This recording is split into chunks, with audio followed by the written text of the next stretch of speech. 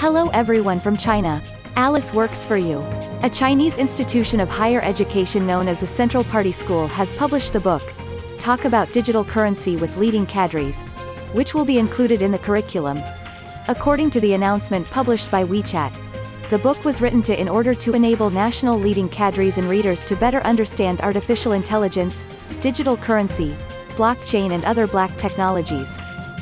This book explores the nature and future of digital currency from the origin and history of currency, regarding legal digital currency, Libra composite cross-border payment digital currency, super sovereign currency, stable currency, token issuance financing ICO, digital currency exchange, etc.